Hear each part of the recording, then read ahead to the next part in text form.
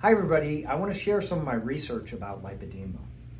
And so, as you can see, this lady has lipedema type 3, that's from her ankles to her hips, and lipedema is a disproportionate accumulation of fat, and in this leg, it affects her ability to flex her knee. So here you can see her knee flexion here with this goniometer, that her knee flexion is only 110 degrees.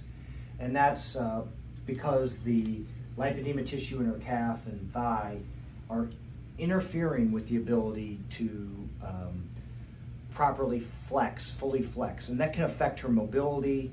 And so I've published on this, and